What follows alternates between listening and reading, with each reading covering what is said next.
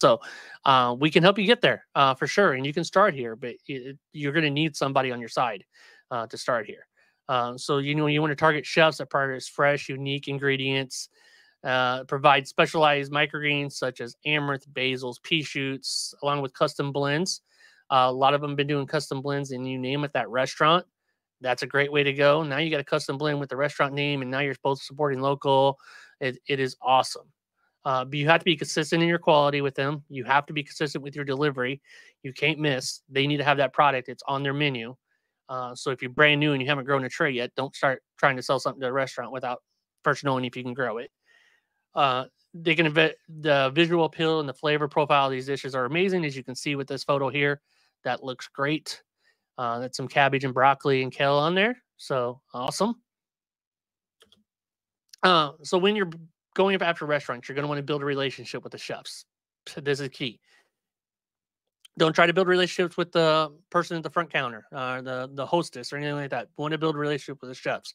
You got to get in with the chefs. Emphasize the value and establish relationships with the chefs that are passionate about high quality ingredients. Not every chef's going to be perfect for you. Regularly check in with chef clients about menu changes and seasonal needs. You got to be ahead of them. You got to know what seasons are coming up. We talk about that in our group. That it's holiday season coming up, so you got to be ahead of that, you know, and you got to know that you got the products that they're going to want for that seasonal change. And then they'll change again after the first of the year. Then they'll change again in the spring. They'll change again in the summer. So you got to be ahead of them and know what they're going to want. Have them conversations with them. Easiest way to do it, but that's when you're building the relationships.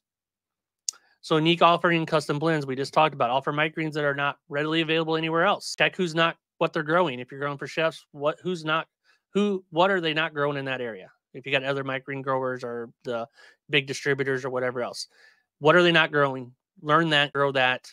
That's going to be great. Like Red Garden Amaranth. Amaranth is amazing. Shishu. These products stand out because not a lot of people grow them because they're hard to grow. We can help you grow them.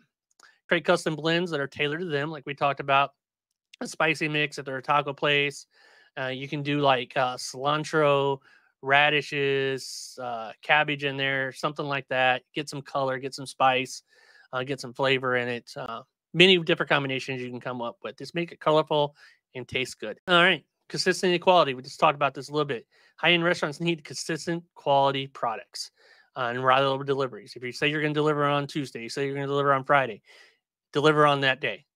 Don't miss it and make sure you have the product. That means you might need to grow extra stuff that you normally aren't going to be growing. You might need to grow 3 trays instead of 2 trays, just so you make sure you have the product when you first start in these, because you want to make sure you have it. An extra tray doesn't cost that much to grow. We want to make sure you have the product you can deliver to a customer, especially chefs. You miss, they're going to not use you again. So make sure you deliver all the time.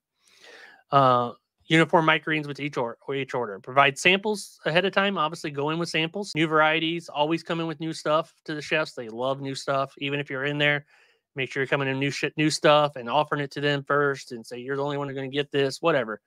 You always want to be in there with new stuff because chefs love new stuff. They like to play. Presentation and shelf life. These are important. You got to highlight the attention to the package. Package has got to look good too. And it maintains freshness because you got to have that good quality package that's going to last in their cooler.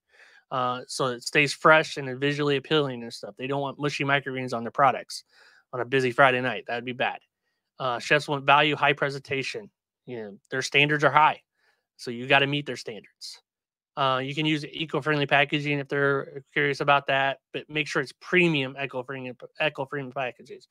That's going to reflect your product value as well and your product freshness. So make sure you have that. All right. So that's kind of chefs and restaurants. Hey, thanks for watching this video. If I haven't mentioned it before, if you don't know, I do have a coaching program that me and my wife actually coach it together.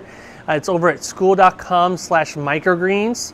I'd be honored if you go just check it out even, look about the bat page and everything else, and maybe we can help you out if you ever do need coaching or if you just want to further your business at all. We would be honored to be your coaches. And right now we are doing a 7-day free pass. You can look around for 7 days, get everything in there, all for 7 days for free with no obligations at all. You can cancel in that 7 days and you pay nothing. but we would love you to go over there and check it out. It is at school.com/microgreens.